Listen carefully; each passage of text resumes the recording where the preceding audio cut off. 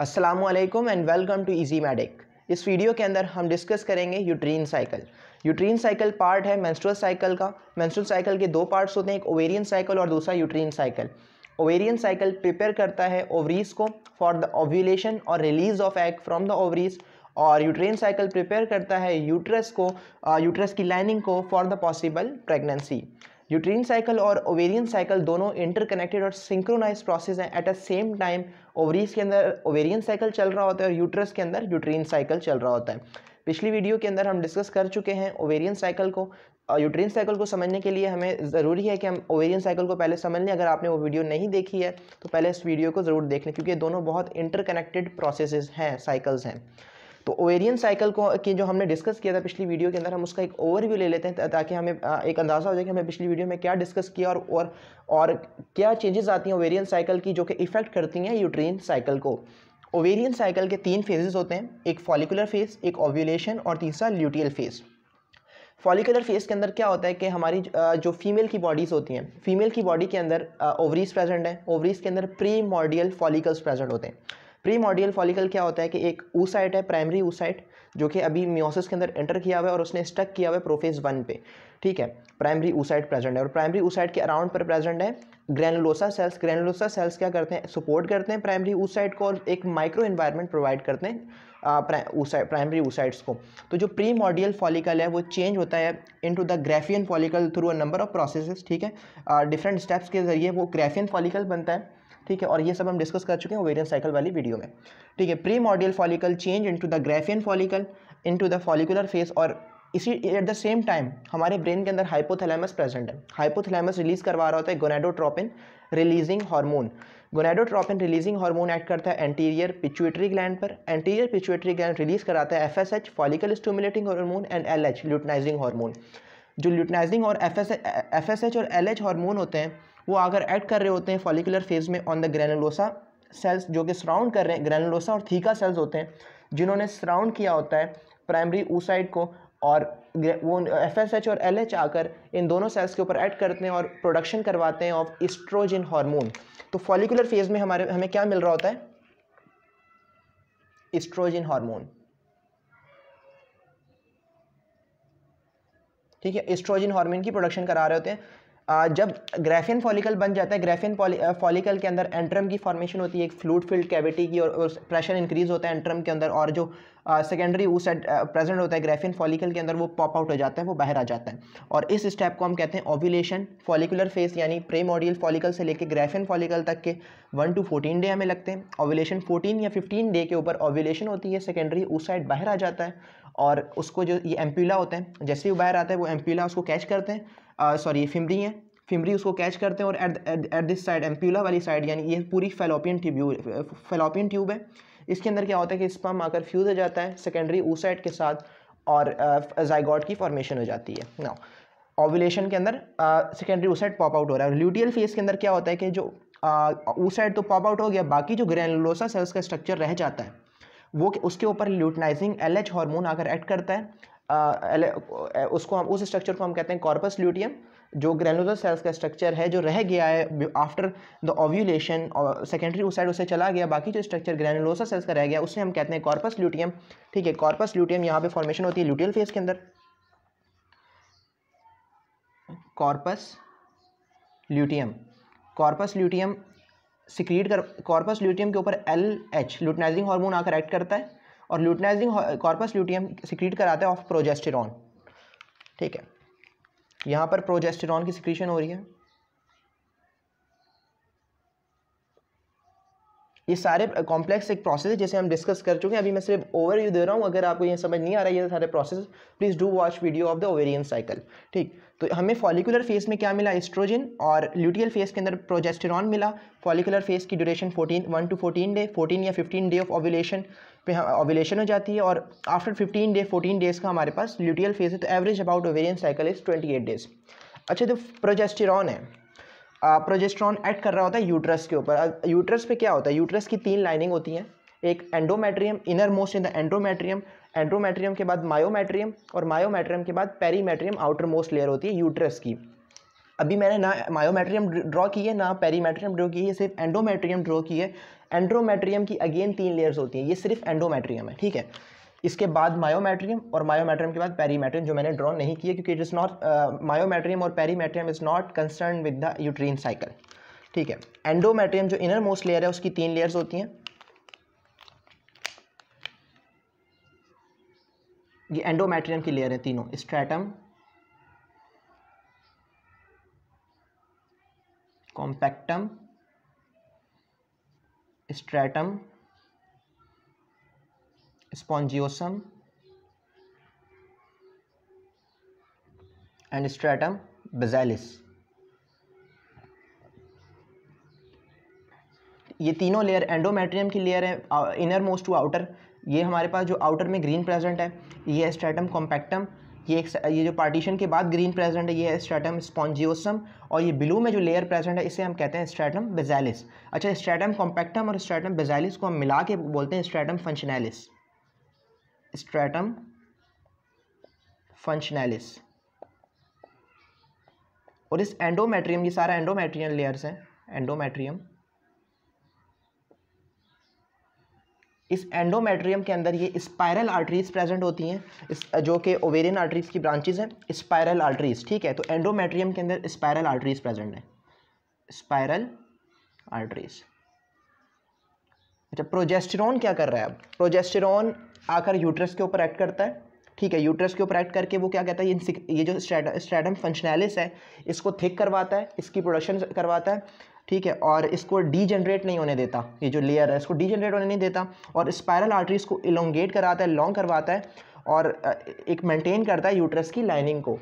For suppose pregnancy नहीं होती कि स्पर्म आकर फ्यूज़ नहीं हो रहा oocyte के साथ, जाइगोट की फॉर्मेशन नहीं हुई है, तो क्या होगा कि कॉर्पस ल्यूटियम डीजनरेट हो जाएगा। कॉर्पस ल्यूटियम अगर डीजनरेट होता है तो प्रोजेस्टेरॉन की सिक्रीशन है वो खत्म हो जाएगी। प्रोजेस्टेरॉन की अगर सिक्रीशन खत्म हो जाती है, ये ल्यूटियल फेज खत्म हो गया, तो क्या होगा? अगेन कौन सा फेज स्टार्ट होगा? फॉलिकुलर फेज, क्योंकि एक साइकिल है, कंटिन्यूस साइकिल है, luteal phase, follicular phase, follicular के फेज के बाद फिर ओव्यूलेशन, फिर ल्यूटियल फेज, फिर फॉलिकुलर फेज। तो फॉर सपोज प्रेगनेंसी नहीं हुई है तो ल्यूटियल फेज एंड हुआ, प्रोजेस्टेरॉन की सिक्रीशन खत्म हुई, फॉलिकुलर फेज स्टार्ट हो गया in the ovarian cycle. At the same time progesterone की जैसी सिक्रीशन खत्म होती है, यूट्रीन साइकिल के अंदर कौन सा फेज स्टार्ट हो जाएगा? Menstruation. First phase of uterine cycle is a menstruation, और at the same time ovarian cycle का कौन सा फेज स्टार्ट होगा? Follicular phase. अच्छा, अब मेंस्ट्रुएशन साइकिल क्यों, मेंस्ट्रुएशन फेज क्यों स्टार्ट हुआ? क्योंकि प्रोजेस्टेरॉन की सिक्रीशन खत्म हो गई। प्रोजेस्टेरॉन की सिक्रीशन खत्म हुई है तो क्या होगा? ये जो स्ट्रैटम फंक्शनैलिस है, स्ट्रैटम कॉम्पैक्टम और स्ट्रैटम स्पॉन्जियोसम, ये वाली लेयर स्ट्रैटम फंक्शनैलिस है, ये डीजनरेट हो जाएगी एंडोमेट्रियम की लेयर, और स्पाइरल आर्टरीज कॉन्स्ट्रिक्ट करेंगी। डीजनरेट कैसे होंगी? कि स्पाइरल आर्टरीज है, यहाँ स्पाइरल आर्टरीज स्ट्रैटम बेसिलिस में आकर कॉन्स्ट्रिक्ट कर जाएंगी, कॉन्स्ट्रिक्ट होंगी तो blood flow toward the stratum फंक्शनैलिस reduce हो जाएगा। ब्लड फ्लो रिड्यूस होगा, न्यूट्रिएंट्स नहीं पहुंच पाएंगे, न्यूट्रिएंट्स नहीं पहुंचेंगे तो नेक्रोसिस स्टार्ट हो जाएगा इस एरिया का, ठीक है। इस एरिया में नेक्रोसिस हो जाएगा, ग्रीन वाले एरिया में, और ये वाला एरिया नेक्रोसिस के जरिए स्लज हो जाएगा, डेड हो जाएगा, और ये रिमूव हो जाएगा through the vaginal bleeding. Bleeding इसलिए होगी क्योंकि ये स्पाइरल आर्टरीज हैं, उसके साथ ये भी तो डैमेज हो रही हैं, तो ये स्पाइरल आर्टरीज भी डैमेज हुई, और ये थ्रू द वेजाइनल ब्लीडिंग ये वाली लेयर्स स्लज ऑफ हो जाती है, रिमूव हो जाती है बॉडी के अंदर से। तो मेंस्ट्रुएशन में क्या हो रहा है हमारे पास?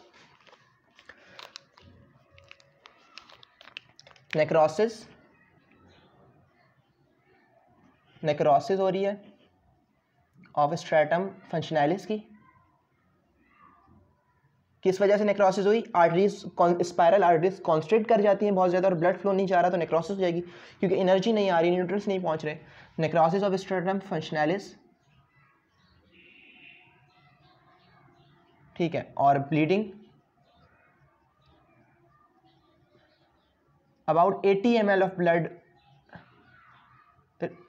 ब्लड लॉस्ट होता है in the menstruation phase of uterine cycle, और मेंस्ट्रुएशन फेज का पीरियड है अबाउट 1 to 5 days, ठीक है, about 1 to 5 days menstruation phase का पीरियड। और ये स्टार्ट क्यों हो रहा है? ल्यूटियल फेज के खत्म होते ही वहाँ पर मेंस्ट्रुएशन फेज स्टार्ट होगा, और यहाँ पर फॉलिकुलर फेज की क्या ड्यूरेशन है? 1 to 14 days, but the menstruation phase का ड्यूरेशन है 1 to 5 days, ठीक है। 5 दिन तक ये ब्लीडिंग होती है, about 80 ml of blood remove होता है बॉडी से through the vaginal bleeding. Necrosis हुई स्ट्रैटम फंक्शनैलिस, ये दो ग्रीन वाली लेयर्स हैं दोनों, स्ट्रैटम कॉम्पैक्टम और स्ट्रैटम स्पॉन्जियोसम, ये हमारे पास डीजनरेट हो जाती हैं, स्लज ऑफ हो जाती हैं through the vaginal bleeding. Now next phase of the uterine cycle is proliferative phase, ठीक है। प्रोलिफरेटिव फेज का ड्यूरेशन है about 6 to 14 days. 1 to 14 day follicular phase है, तो ये मेंस्ट्रुएशन और प्रोलिफरेटिव फेज दोनों कोइंसाइड करते हैं with the follicular phase of ovarian cycle. ठीक है, प्रोलिफरेटिव फेज के अंदर क्या हो रहा है कि फॉलिकुलर फेज के अंदर हमें पता है कि एस्ट्रोजन की सिक्रीशन हो रही है FSH और LH की वजह से। तो एस्ट्रोजन जाकर एक्ट करता है into the proliferative phase, uterus के ऊपर एक्ट करेगा। एस्ट्रोजन क्या करेगा, मेंस्ट्रुएशन के अंदर ये सारी जो stratum कॉम्पैक्टम spongiosum release sludge of हो गई, डिस्ट्रॉय हो गई, डीजेनरेट हो गई। एस्ट्रोजन आकर एक्ट करेगा और एस्ट्रोजन इसको स्टिमुलाई करेगा लेयर्स को और अगेन रीजनरेट कराएगा इसको, रीजनरेट। तो एस्ट्रोजन रीजनरेशन करा रहा है ऑफ स्ट्रैटम फंक्शनैलिस। पहला फंक्शन क्या कर रहा है एस्ट्रोजन,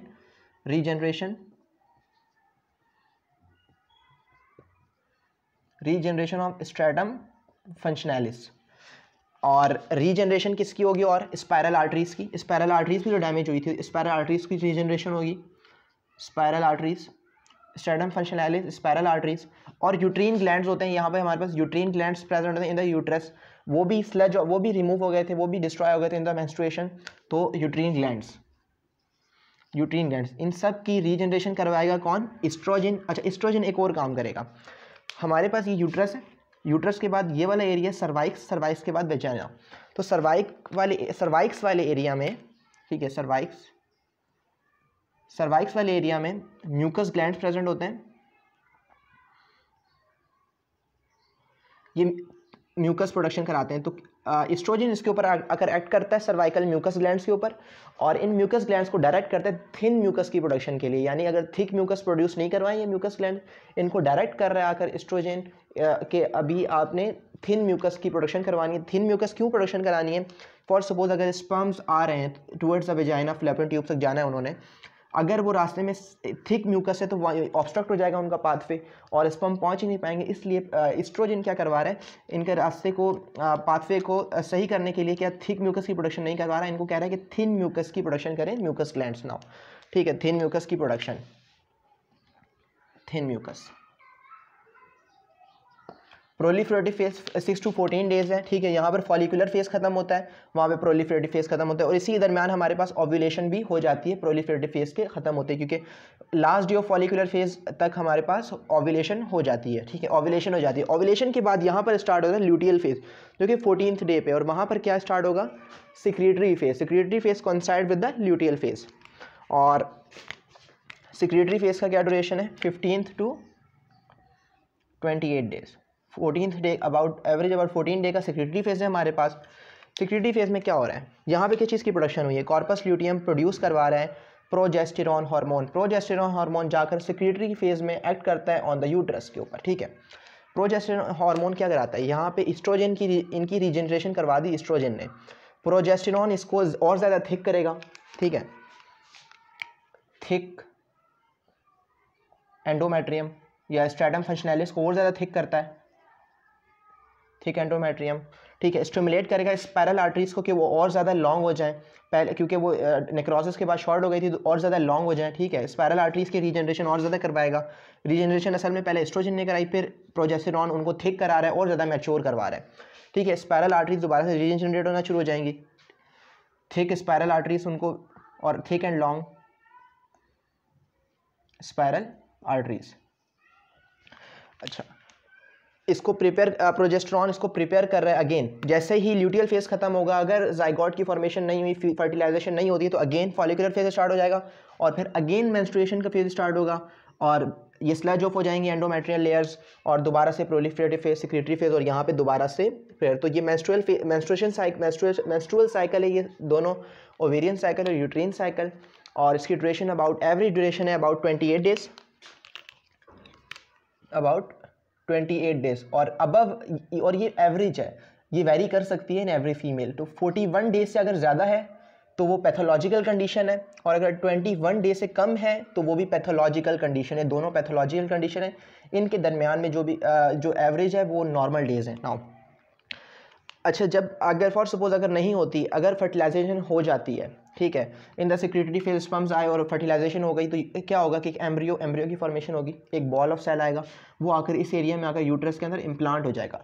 यूट्रस में इम्प्लांट होने के बाद ये जो एम्ब्रियो है वो रिलीज़ कराता है एक हार्मोन जिसे हम कहते हैं HCG, human chorionic gonadotropin hormone. ये HCG हार्मोन क्या करता है, ये आकर कॉर्पस ल्यूटियम पर एक्ट करता है और कॉर्पस ल्यूटियम को डीजनरेट नहीं होने देता, क्योंकि अगर कॉर्पस ल्यूटियम डीजनरेट हो जाता है तो ये लेयर्स हैं जो सारी ये डीजनरेट हो सकती हैं। तो ये HCG क्या करता है, ह्यूमन कोरियोनिक गोनेडोट्रोपिन हार्मोन आकर कॉर्पस ल्यूटियम को डीजनरेट नहीं होने देता। तो this is all about the uterine cycle. Thank you.